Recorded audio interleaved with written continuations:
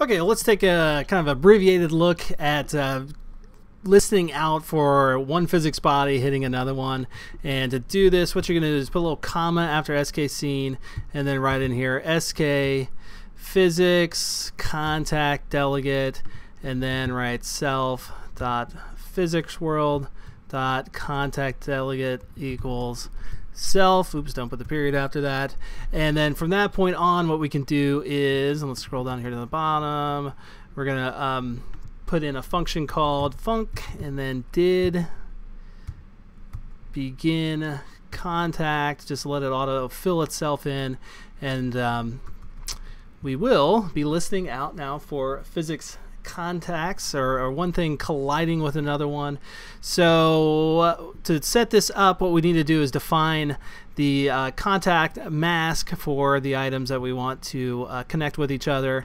And actually, I mean, they're still going to physics-based objects are still going to contact each other, but it's really just a matter of whether or not we're paying attention to those contacts. So what we're going to do is grab our player, we're going to make its category mask equal 1, and then its contact mask equal 2, okay? And then on this little dummy over here, we're going to make his category mask equal 2, and you can set this to 1 now. So basically we've just kind of flip-flopped. So if I go back and forth over here, and programmably we can set it so that one body can listen to more than one contact mask. But if you're just going to do this like really simply here in the scene editor, they actually only give you one option over here. And if you wanted it so that these guys would never touch each other, you can put in here 0 for their collision mask. Oop, there we go. And let me just double check to make sure that that is working. Okay. Well, since he fell through the planet, I would assume so. So let's go ahead and set these back. And I do want to make sure that when I do that, the bodies they do actually have their collisions back again. Again, there's some weird caching things at times with the physics bodies. There we go. All right, looks like everything's back to normal. So we've got our category mask and our contact mask. And one big thing to note about these options is you're going to want to set them in powers of 2. So if let's go start with this guy. If you don't want it to be 1, you can set it to 2, or 4, or 8, or 16, or 32. Oops. 64, and so on, like that. And I would assume that, well, no, actually that's not the case. I was guessing whatever this number right here is probably the maximum one, but now that I think about it, that's a 5, so there's no way that could be the case, right? Okay, so we've got our 2 guys, and we're going to start listing out for them connecting with each other over here in our gamescene.swift file. And to do that, we're going to write if contact dot body A dot category bit mask equals 1, and contact dot body B dot category bit mask equals 2. Okay, so that refers to those category masks that we just set up. We only put in there 1 and 2, and keep in mind when this function runs, it's only going to run when there is actually a contact. And this SKPhysicsContact has 2 properties with it. It's body A and body B, and now it's kind of our job to figure out who's body A and who's body B. But keep in mind too that you don't really know if body A is going to be the 1 or if body A is going to be the 2. So what you've got to do is also put in here else if, and then reverse it around. So body A could have actually been category bit mask 1, and body B could be or I'm sorry, 2 and 1, right there. You get it.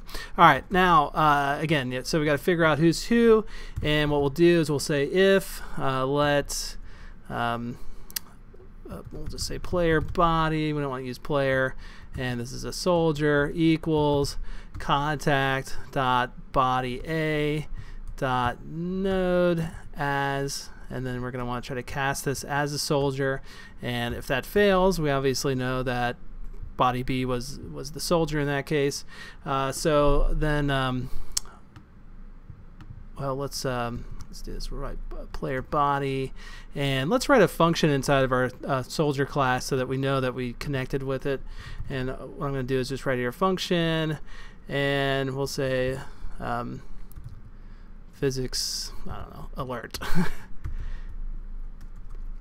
And we're just going to print out a statement. We'll just say hit by physics body. Okay, of course you could do anything inside of here, but that should do it for now. And there's my function that I just wrote, so I'm going to put in there physics alert.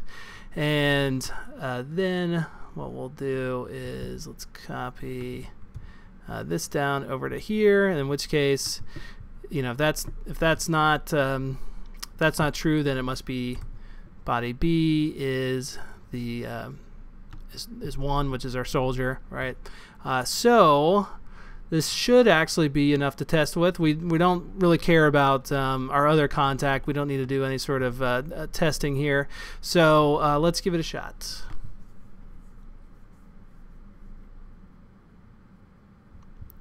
I'm gonna grab them, and you know what? Let's make sure that we can see the output window. Doink, and hit by physics body. Now obviously this runs a few times, and you know, that's just kind of what's going to happen with you know, your physics running in the scene. So if there was something that you like desperately only needed to happen once, you know, that's maybe a situation for either using a did end contact or just putting some sort of Boolean variable inside of here that kind of maybe temporarily disallows another contact. You know, inside of this you could write, you know, if just hit by contact, or yeah, something like that, equals false. I don't know, a whole myriad of things. So that's a rabbit hole we don't really need to go down. But the point is that we do have the two bodies connecting with each other, and you know, a lot of times what people will do is included when you're setting this up is do a little enum. So you would write maybe bodies and set the type to UINT 32, and we can put in here soldier.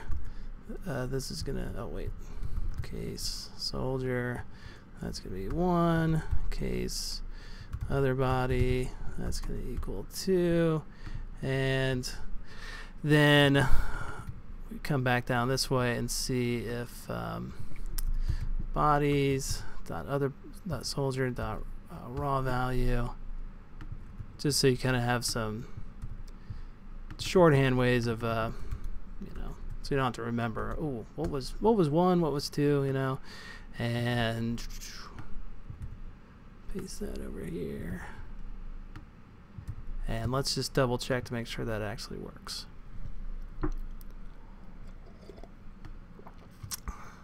Drop them down, and I think I saw some stuff happen down here. All right, so that is pretty cool. And keep in mind, you could change this to or just add another one, func did end contact, and that's going to actually tell you when the two bodies have ceased contacting each other. But keep in mind too, they could then like sort of nearly immediately run into each other one more time again. So there you go.